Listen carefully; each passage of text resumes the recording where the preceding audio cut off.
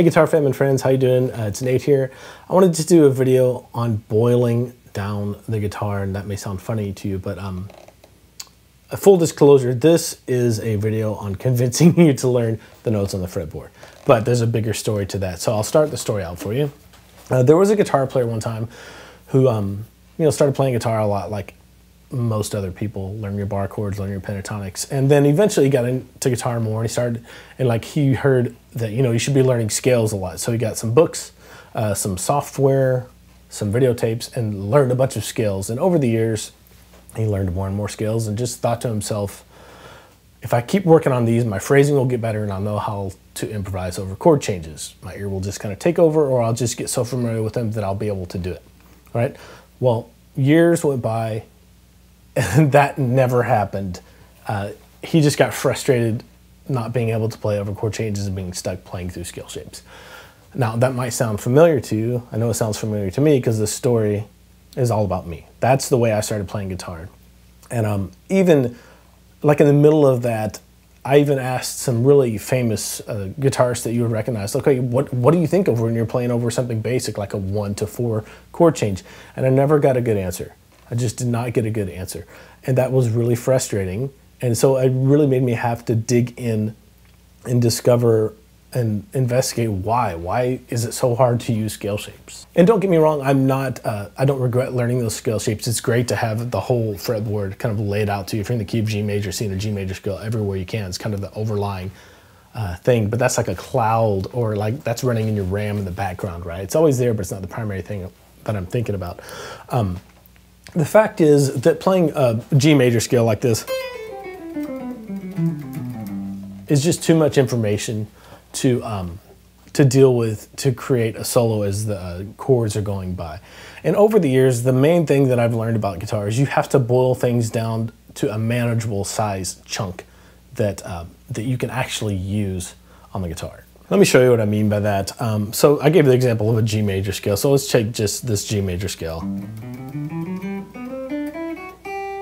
Right? I mean, it sounds great. It's great to be able to have the facility to play through this. And that's one of the reasons I think I got stuck on scale so long, was because I like fast, aggressive playing. And fast, aggressive playing often uses scales. But like when you're trying to play over chord changes, I don't want to say it's useless, but it's fairly, it's not as useful as you would think it would. So the idea of boiling things down, and this is over decades of going through this, hit me, or struck me as like, oh, this is all I've been doing. I've been boiling things down. The first thing I boiled down to was the major pentatonic, right?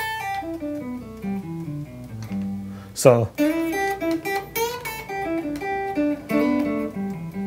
that's a little bit better. It doesn't sound as academic, like I'm going through just 1, 2, 3, 4, 5, 6, 7, 1, 2, that kind of do re mi stuff.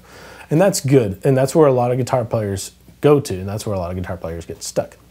Not that there's anything wrong with that. That type of playing definitely isn't necessary. Yeah, you have to have that in your playing, you know what I mean? But it's still very hard to play over chord changes, even with just pentatonics, because they're so big, right? You have this giant, all those notes to choose from, like even when you're playing just over a G to a C,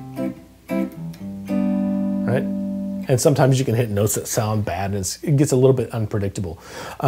From there, through a few really good resources like Guthrie Trapp's Solo on Caged, and then the book, Fretboard Logic, I learned that, okay, I need to start thinking about the chord, the notes in the chord, okay?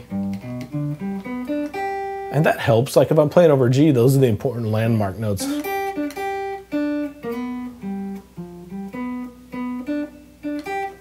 I'm just thinking about the notes in that chord shape. So chord shape, boil it down even more, because a G major scale has 7 notes in it. 1, 2, 3, 4, 5, 6, 7, 1. A G major pentatonic takes out 1, 2, 3, the 4, 5 is in there, 6, and it takes out the 7. So it's just 5 notes, right? Then you're going to take 2 more notes out of that for your notes in your chord shapes. Or in this case, I would call them arpeggios, right? Because you're playing them 1 note at a time. It's just you take the 2 and the 6 out, and you're left with 1, 3, 5, 1, 3, 5, 1. Just the important notes in a chord that you know are going to sound good. If somebody's playing a G chord, you can play those notes, okay? Now, that's great because If I'm playing over a G chord, I can see the important notes, so I can go pentatonic, or I can go arpeggio notes in the chord, just to make it a little more pointed to fit over that chord. And then when I change notes to a C chord, even if I only switch to one note out of the chord, that's the third, like I'm just hitting that, the notes in the C chord as an arpeggio. That's way easier than sitting here fishing around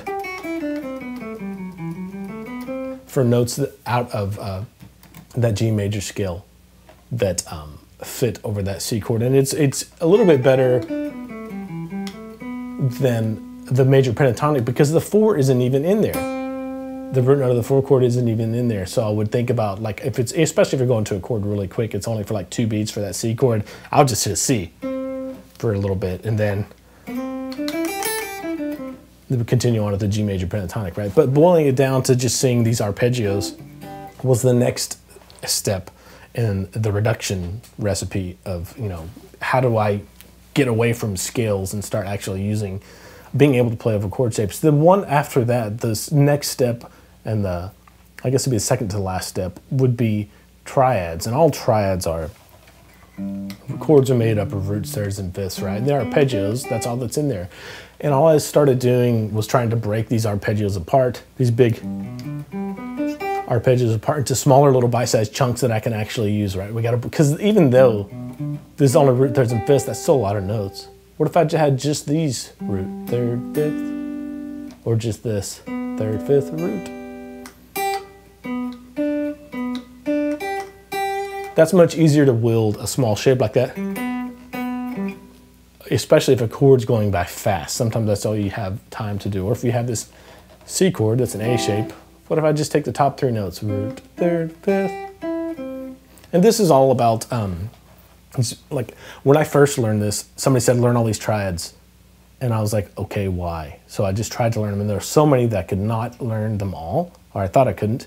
And I had no idea how to use them. But when I took them back and looked at them with just pieces of these bigger chord shapes, that's when they started being really usable to me. For major and minor to start, and then you can do diminished and augmented as well. But for the sake of this video, just think about major chords. So when I move from like a G chord, I have these important notes that I can hit. Move to a C. And that's a pretty academic version of it. But if you're listening to like Gilmour or any number of other really stable players, they're hitting chord tones like that and just kind of filling in with pentatonics. That's what's actually happening. And some players might be aware that they're doing it. Some players might be doing it intentionally. Some people might be just following their ear. But regardless, that's what happens a lot. If I can see the chords and break them up into smaller little bits, that makes it much more manageable to play over guitar chord changes. And like the whole reason for this video that I'm doing this is because I'm working on a caged course right now. And one of the modules in there is on memorizing the notes on the fretboard, because it's really tough to learn the caged system without knowing the notes on the fretboard. I say that to say this: the last stage of the reduction to boil things down is to learn the notes on the fretboard. Okay, and I know that's a lot of work, and it can be very intimidating and daunting at first, but it's exactly where you should probably start, because I started the exact opposite. I started with a major scale, and I was like, well, crap, I can't improvise with that, it's tough. And then I started with a major pentatonic. I was like, okay, that's a little bit better. Now I started then the arpeggio, and then like, well, okay, that's cool, but what if I don't need that much, right? Then I boiled that down to just these little fragments so I can choose my notes. But none of that works unless I know that this is a G, right? I have to know that that's a G in order to be able to play the third or the fifth, or just know where to put that arpeggio, right? So learning the notes on the fretboard is the first step. Because like, what if I'm playing, let's do a key change. What if I'm playing over an A chord and somebody says, take a solo, and like, oh no, what do I do? Well, I know that there's an A here, and I know that if I have a root note on this B string, then this little D shape, this triad, can be used, and I know that this is a root, this is a third, and this is a fifth. And if I, with that knowledge, you see how I started with just this, okay, I know that's A. Now I could fill in that A with this chord shape. And if I wanted to, I could fill in with the pentatonic or a major scale. But you don't have to be able to do that. If you just know that there's an A there, and you know this little D shape, we can do is like, I know that's a third. And that's perfectly fine, even more simple than that. If somebody's playing an A. All of a sudden, you have at least one note that you can play if you know that's an A, if you put in the work to memorize the notes on the fretboard. And then if you've put in the work to memorize your chord shapes, then you know have 3 little anchor points, a third, a root, and a fifth, that you can choose from to play your solos. And like most songs are going to be flipping through chords. So like if you moved to a 4 chord in the key of A, which is a D. So if I hit start on this on an A, I know there's a D right here. And if there's a D on the high A string, I know it's this shape for an E. I know this is a lot. This isn't meant to say, hey, go do this now. This is meant, I'm trying to convince you to learn the notes on the fretboard. That's basically what it boils down to. And once the Cage course is up on guitarfam.com, if you have a premium membership, you'll be able to go through that. And it'll come with practice alongs and practice sessions and everything like that. But this is a D, 4 in the key of A, right? So I know that's my chord shape. So instead of just knowing that D, I know this is the third, a fifth, and then the root. So A major.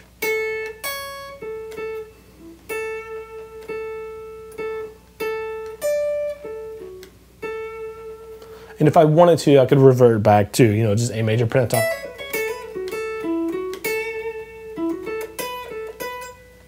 Then there's that D. And that's the idea of like, as long as you know your fretboard, like if you're playing over a B flat, I know that's a B flat. You have at least 1 note you can do. But if you know the triad or the chord shape, you have at least 3 notes you can do. And then if you know the pentatonic, you have the whole pentatonic. And then if you have a major scale, you have the major scale. And that's in order from easiest to hardest to wield. And most guitar players started from hardest to easiest. So I would encourage you to just start learning the notes on the fretboard. As soon as I get the videos out for learning the fretboard with this new Caged course, I'll link to them in this video, or you can just go to guitarfam.com and check and see when the course will be coming out. I'm just now getting started writing it, and I'm probably going to start filming. It'll probably take a few months to film, but it's worth it. That's what people said they wanted in the 2023 Guitar Fam survey. And more importantly, I just wanted to share this with you because I don't want you to be frustrated like I did learning how, like I have enough facility to play through that major scale, but it's not very musical, right? I want you to see, just think about flipping things on their head. So instead of starting with a major scale, then major pentatonic, then the chord shape, then the arpeggio, then the notes, start with the notes first and build up from there. So start with the notes and then like a G, and then think about the chord shape or just the arpeggio out of that chord shape, right? Or the triad, right? And then whole chord shape, and then arpeggio, and then the major scale. Okay, that's it for this video. Really, it is more of an encouragement. It's not meant to give you the be-all and end-all for chords, arpeggios, triads, all that stuff. It's meant to encourage you to start learning the notes on the fretboard, and just take it, one day at a time. Just spend 3 to 5 minutes a day on it. That's all, and take it one string at a time. I'll put a video out pretty soon on like my best tips for memorizing the notes on the fretboard faster, so be looking forward to that. In the meantime, go to guitarfam.com, create your complimentary account, and go through all the resources there. We have stuff for strumming, bar chords, fingerstyle, the blues, and the first module of all of our premium courses is free if you create a complimentary account. And if you want to do a monthly or annual membership to a premium membership, you'll get access to all of our premium courses. I look forward to seeing you there.